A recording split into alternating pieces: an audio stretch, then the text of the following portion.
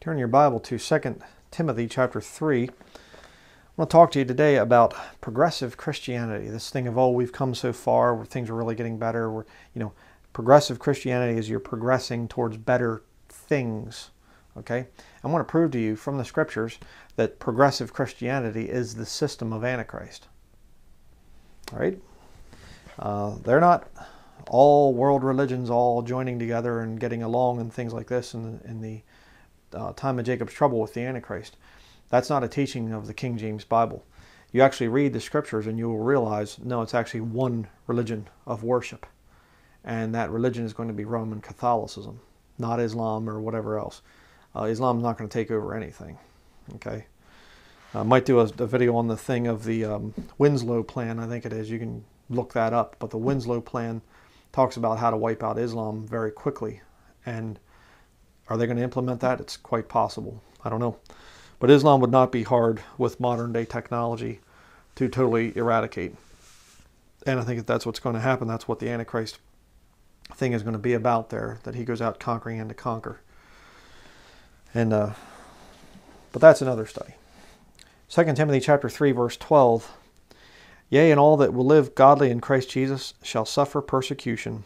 But evil men and seducers shall wax worse and worse, deceiving and being deceived. But continue thou in the things which thou hast learned and hast been assured of, knowing of whom thou hast learned them. Okay? So this is a Bible-believing standard right here. You can look at the end times and say, evil men and seducers shall wax worse and worse, deceiving and being deceived. It gets worse. So if you are part of a movement that just showed up in the last 50, 60 years, you're part of the end times apostasy. You are part of the things that are waxing worse and worse, getting worse and worse and worse, in other words. And I've seen this thing many, many times. People will say, well, I'm just so thankful. We sure have come a long way. It used to be really bad in the past, and now people are much more open about this and much more tolerant. That means that they're much worse sinners. Okay? And those are the people that are going to be worshiping the Antichrist one day. Bible-believing Christians know that the world is getting worse, not better. But I'm going to talk about 6 goals of progressive Christianity. Okay, and I use the term Christianity just as the way the world would define it. The first goal is to eliminate God's Word. Absolutely. 2 Timothy chapter 4, verses 2 through 4. Preach the word, be instant in season, out of season, reprove, rebuke, exhort with all longsuffering and doctrine. For the time will come when they will not endure sound doctrine, but after their own lust shall they heap to themselves teachers, having itching ears, and they shall turn away their ears from the truth, and shall be turned unto fables. Every dispensation in the entire Bible ends with apostasy. It ends with a destruction. A major event happens, and the next dispensation starts. Every single time. And you get somebody and they come along and they say, well, I don't think we should be King James only, and I think that no translation could be inspired, and they go through all this stuff. And what are they trying to do? They're trying to get rid of one book. And it's funny because every new version that comes out, they all have to attack this book, this King James Bible. Every single one of them. Why? Well, as my banner here shows, because the book is the king of all the books that's ever been printed. And that's not my opinion. That is a matter of scientifically verifiable fact. How do you know? No book in history has been printed as much as this King James Bible. The authorized version, as it's properly called, the authorized version has been printed and published and everything else, gotten out there. Published is what I mean by publishing the word. You're getting it out. It's been put out more than any book in history. No book can come even close to the King James Bible. And of course, a lot of times, like the new versions, they'll try to say, well, it's gone into 1 billion copies or 1 million copies or something like this. It's not even close to the King James Bible. And the whole thing is, the King James Bible has no copyright on it. So you're able to get this thing out. If you want to start up a printing press, you can make your own King James Bibles. Interesting. Ecclesiastes chapter 8. I'm going to show you an interesting thing about the King James Bible. Go back to the book of Ecclesiastes. right between Proverbs and the Song of Solomon. Ecclesiastes chapter 8, verse 4. Where the word of a king is, there is power, and who may say unto him, what doest thou? You know, there's only one Bible that has the word, or the king, that a king actually gave his royal authority to protect the translators while they were making it. Only one. Where the word of a king is, there is power. And you see, it says there, and who may say unto him, what doest thou? The Jesuits actually tried to stop the translation of the King James Bible with the gunpowder plot and Guy Fawkes and that whole thing. They actually tried to kill King James and the members of Parliament. And their system was, it failed, basically. And they didn't stop it. But there's no other Bible out there that was authorized by a king. And it wasn't originally called the King James Version. As I said earlier, it was called the Authorized Version. Very interesting. But now with that in mind, King James Bible, go to Judges chapter 17. If you're newly saved, you can just pause it and look up in your index and see where the book of Judges is at. Judges chapter 17, verse 6. In those days there was no king in Israel, but every man did that which was right in his own eyes. Do you prefer the King James Bible? No, I prefer the Message. Really? Well, I prefer the New Revised Standard Version. I prefer the English Standard Version. Every man does that which is right in his own eyes, you see. What do you think this is all about? I mean, do you think that the English language is going, they say we need to update the King James Bible. There have been over 200 of these in the last 100 years. Since 1881, over 200 new versions have come out. Why? Why? And then you get to studying where these things came from. Put that down there. You get to studying where these things came from. And they want you to believe it's just the King James Bible coming up through, and then you have the new versions that kind of come, and they're just updatings of the King James. No, they're not. They're a completely different Bible from a completely different source. Here we have the introduction to the 27th edition of the Nestle's text, the Nestle's Greek text. It says this. The text shared by these two editions was adopted internationally by Bible societies, and following an agreement between the Vatican and the United Bible Societies, it has served as the basis for new translations and for revisions made under their supervision. It comes from the Vatican. It says so right in the introductory to this book, to this Greek text. This is the King James Bible text, known as the Textus Receptus. This is an Alexandrian Egyptian text. They're not the same Bible. But you see, to be able to bring in a new world order, the one world church of the Antichrist, you can't have a Bible that's a perfect standard of authority. Even those people that use the King James Bible, you have to get them to the point where you teach the pastors in the seminaries that this book is not perfect, that there are variant readings in Greek manuscripts and everything else, and the scriptures, perfect scriptures, are somewhere in the manuscripts, and this manuscript here and that text there and this here and that there. You say, well, then how does the preacher make a living? He lies. He lies. It's been a vast conspiracy that the average person knows nothing about. They are taught in the seminary that the Bible that they hold in their hands is not perfect. It's just a translation. And you can correct it from the pulpit and everything else. And then you turn right around and you say, the Scriptures, our lives are to be held accountable to the Scriptures. And they hold a book in their hands and they don't believe for 1 second that it's God's perfect word. You say, could you prove that? Absolutely. How? Ask your pastor. Ask your pastor if the book that he holds in his hands is God's perfect word. Ask him. And you'll see I'm right. They don't believe for 1 second that it's God's perfect word. And they'll probably take you off to the side and, well, I should talk to you. Well, I can talk to you about that some other time. You know why? Because they're afraid of the average person finding out this truth that I've just told you. They don't believe in God's word. Isn't that interesting? So in other words, in order for you to get to a point of having a one world church, you're going to have to get rid of the authority of Scripture. They call it, progressive translations and things like that. The more translations we get, the closer to the original we become. Isn't that kind of weird? Almost like evolution philosophy. That's exactly what it is. It's evolutionary philosophy. Things get better and better and better. It's not what the Bible teaches. Evil men and seducers shall wax worse and worse, deceiving and being deceived.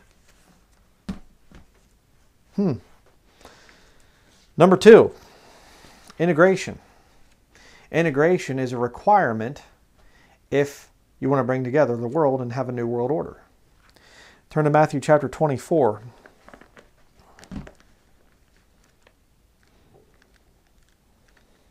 I'm going to prove it to you. Matthew chapter 24, verse 37 through 39. It says here, "But as the days of Noah were, so shall also the coming of the Son of Man be. For as in the days that were before the flood, they were eating and drinking, marrying and giving in marriage, until the day that Noah entered into the ark, and knew not until the flood came and took them all away, so shall also the coming of the Son of Man be." In the end times, it's going to be like it was in the days of Noah. What was going on in the days of Noah? Well, let's go back. Genesis chapter 10. You can look at Genesis chapter 6 and you can see what all is going on there. But I'm going to show you something interesting about integration from Genesis chapter 10.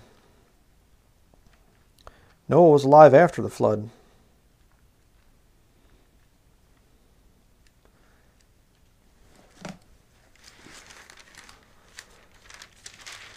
Genesis chapter 10, verse 32.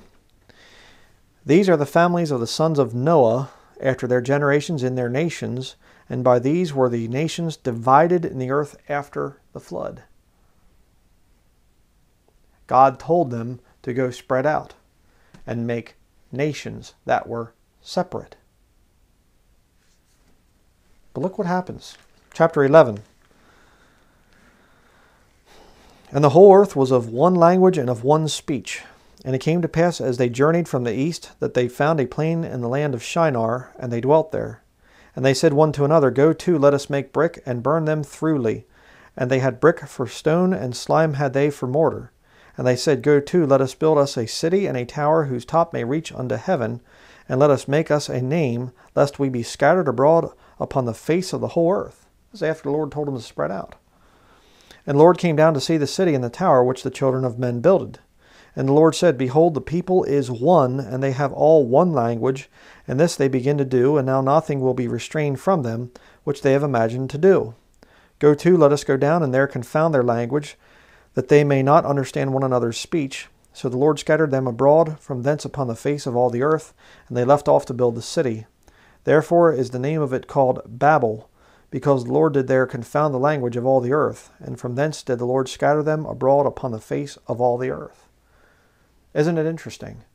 So, this first world government that's recorded here, the very first time that a world government is created, God goes down and says, no, you're bringing all the nations together, I'm going to break it up. He told them, move out, spread out. He just got done destroying the world, okay? Back there with the flood. And now, a few generations have passed, and now they're starting to say, let's come together again. And the Lord says, oh, you're going to do all the evil again. You see, when you bring all the people together, all the ethnicities and all the nations together, it forms great evil. Integration is a great evil in God's sight. And again, oh, you're such a racist and whatever else. I'm not a racist. Racist means that you believe one race is superior to another and other races should be eliminated. I have never taught that. People lie about me all the time. Right? I teach division. Segregation. Not because one is better than another, because we're different. Preserve the diversity of what God has created. But how can you have a new world order with what I teach? Segregation. How can you have a new world order? You can't.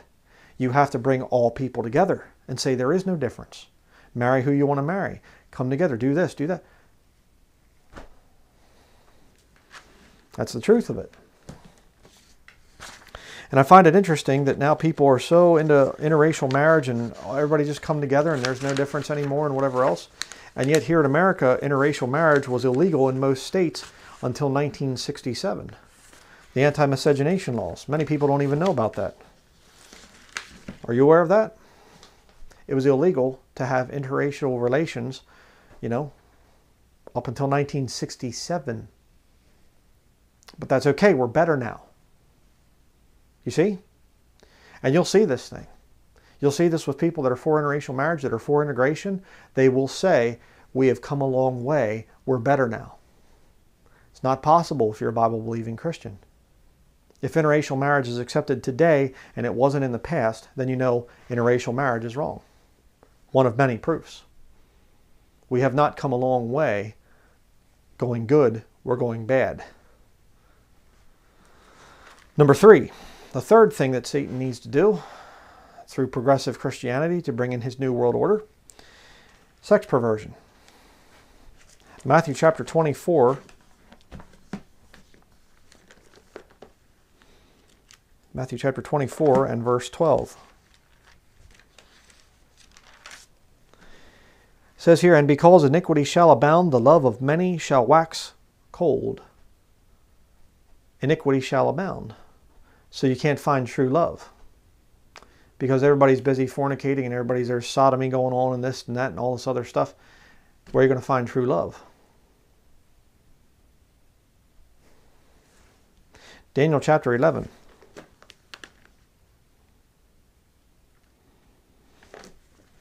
Show you how this ties in.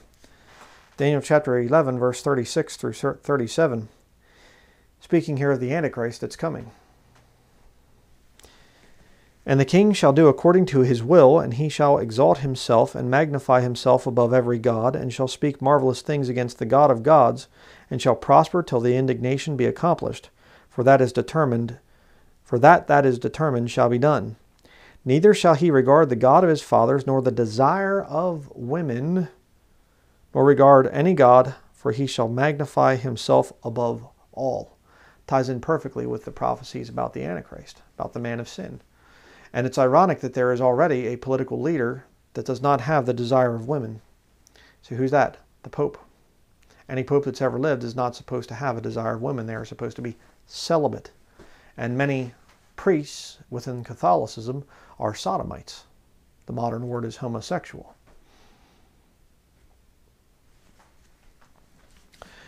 And isn't it interesting that progressive Christianity is more and more becoming tolerant of sodomy? We've come a long way. We've come a long way. We sure has. It's not like it used to be. We don't judge the homosexual, the gay people, and You have to do that, you see.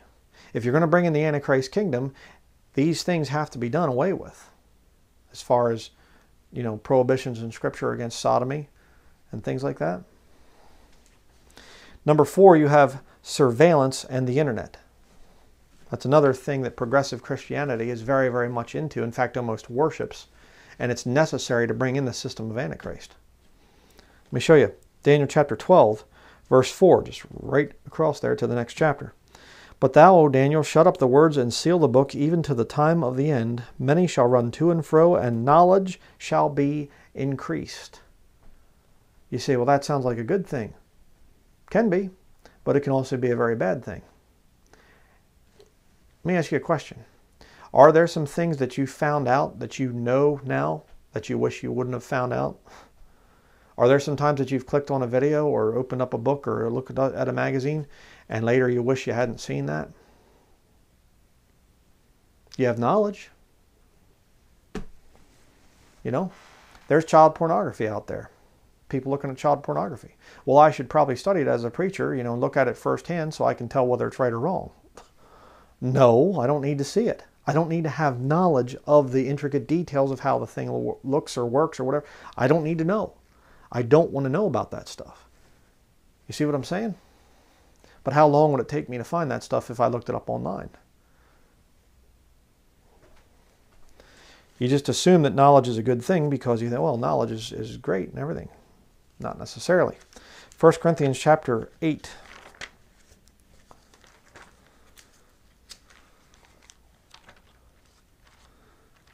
There's a lot of people, they have knowledge right at their fingertips. They take knowledge everywhere they go with their cell phone, their smartphone, and all this other stuff.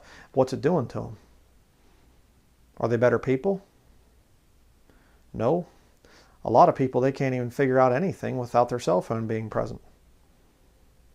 Anytime you ask them, well, I've got to think of how this numbers works out, or they're getting their cell phone out and they're trying to get to their calculator or something like that.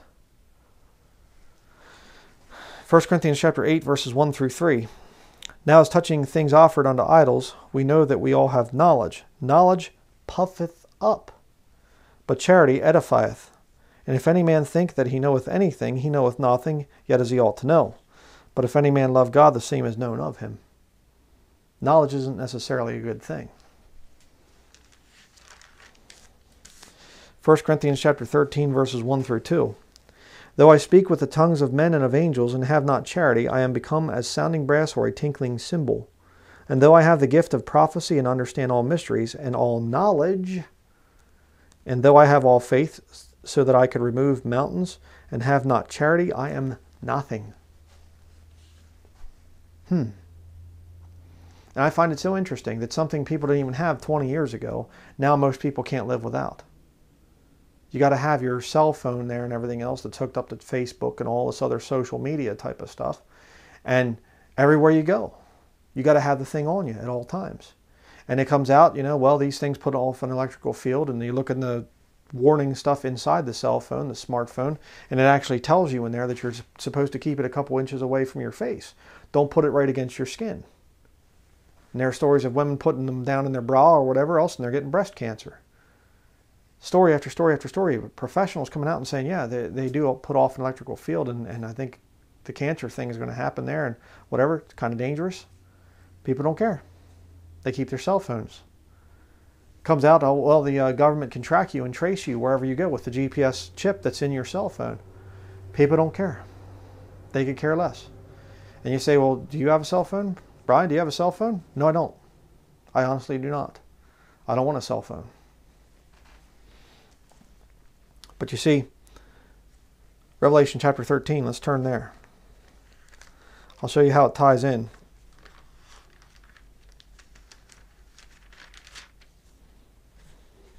Revelation 13, verse 11. And I beheld another beast coming up out of the earth, and he had 2 horns like a lamb, and he spake as a dragon. And he exerciseth all the power of the first beast before him, and causeth the earth and them which dwell therein to worship the first beast, whose deadly wound was healed. And he doeth great wonders, so that he maketh fire come down from heaven on the earth in the sight of men, and deceiveth them that dwell on the earth by the means of those miracles which he had power to do in the sight of the beast, saying to them that dwell on the earth, that they should make an image to the beast, which had the wound by a sword and did live. And he had power to give life unto the image of the beast, and that the image of the beast should both speak, and cause that as many as would not worship the image of the beast should be killed.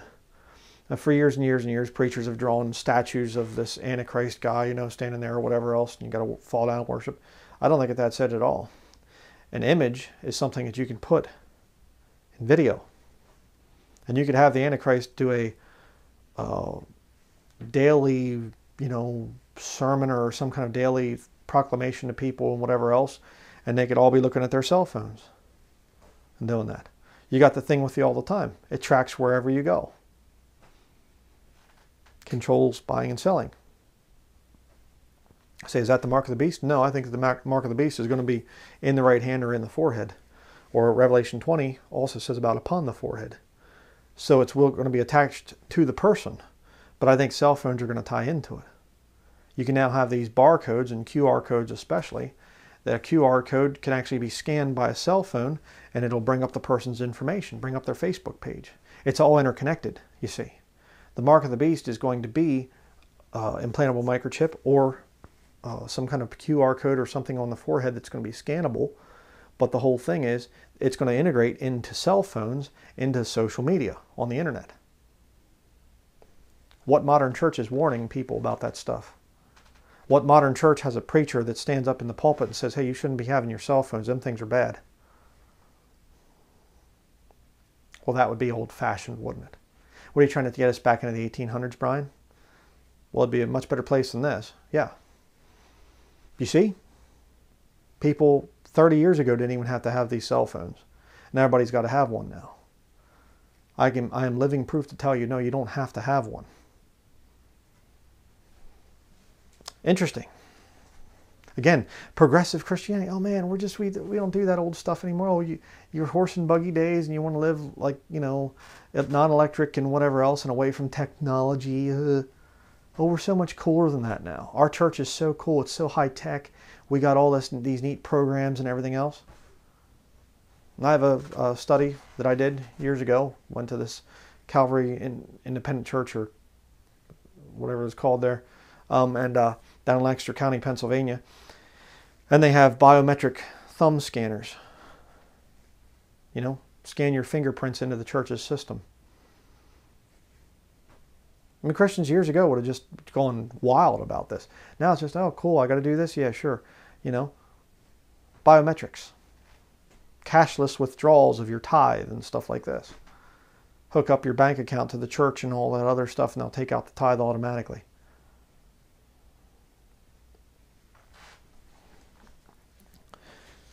Which transitions into the next thing, a cashless economy. Revelation chapter 13, since we're right here, verse 16 through 18.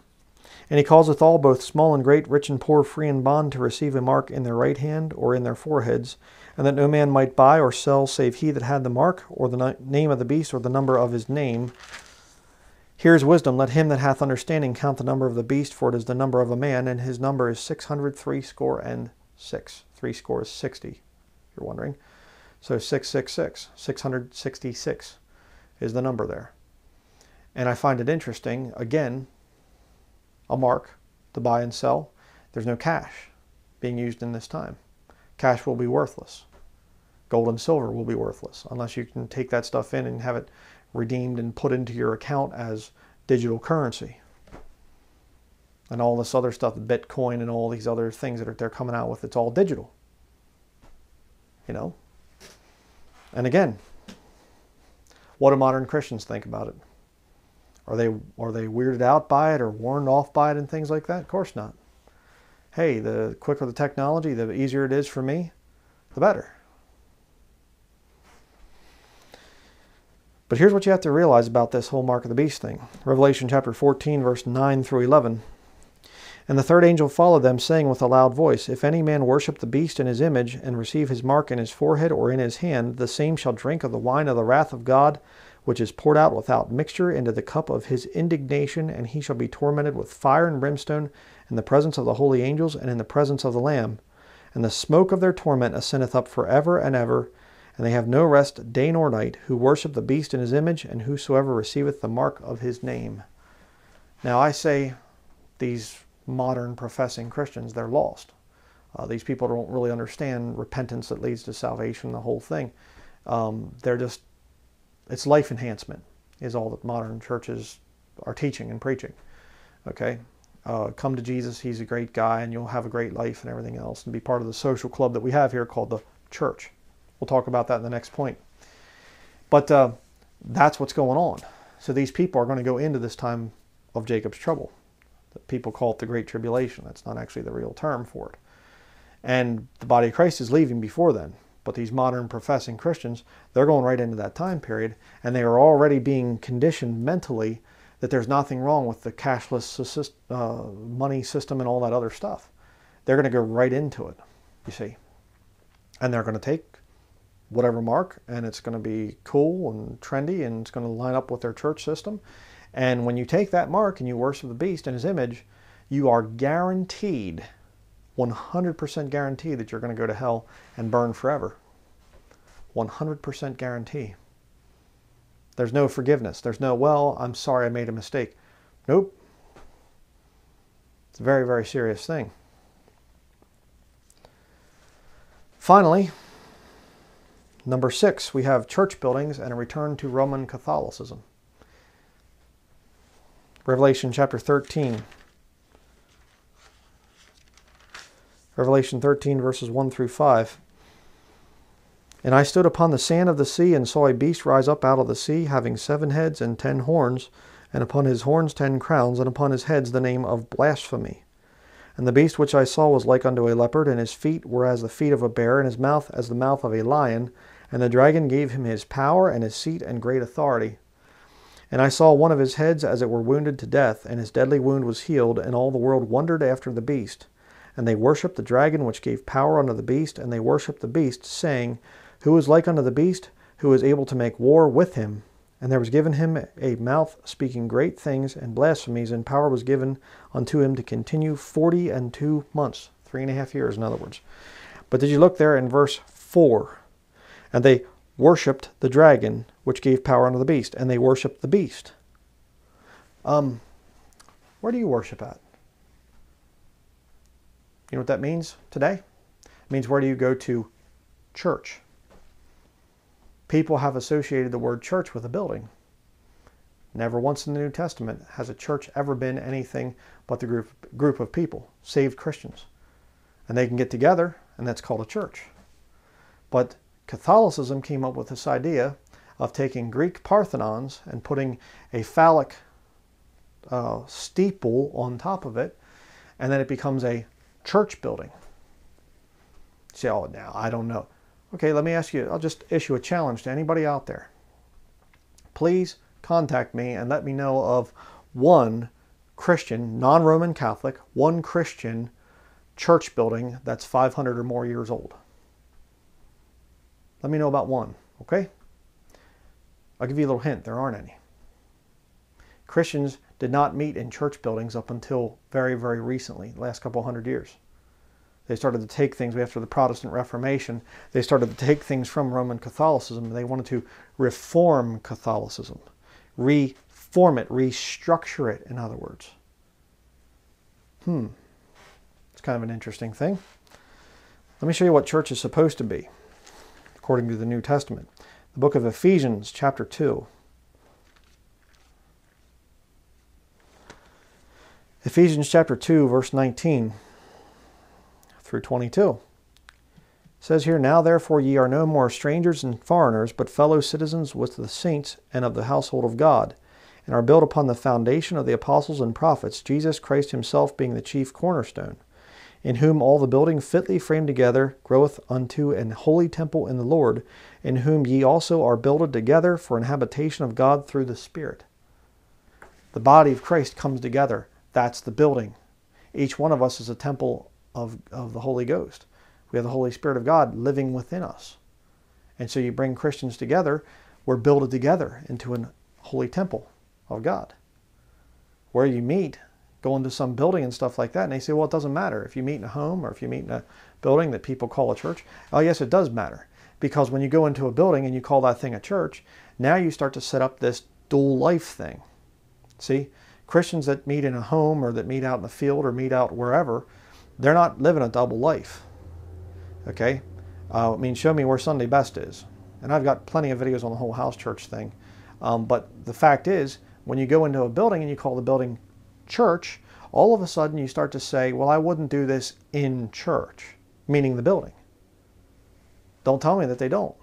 I've gone to church buildings for a long, long time. Been in and out of them, preached in the pulpits, the whole deal. There's a double life there. What you do when you're not in church and what you do when you are in church. Yeah. And that's the whole thing. The Antichrist system has to use this progressive Christianity. It's going to bring people right back to Roman Catholicism again. Because they'll say, after all, they were the ones that started a lot of this stuff that we're doing today as Christians. So they're kind of the early church and things, and so we should kind of go back with that whole deal and whatever else. And the Pope, Pope is going to show up someday, and he's going to be the Antichrist, the man of sin.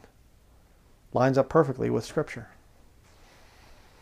So if you are in some kind of a system, as I said at the beginning, if you are in some kind of a system, religious system, that has only existed, what you're doing, has only existed for the last 50, 60 years, you better think really long and hard.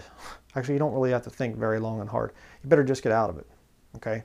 You are in a system that is heading towards Antichrist worship. Examine yourself whether you be in the faith, okay? Thank you for watching.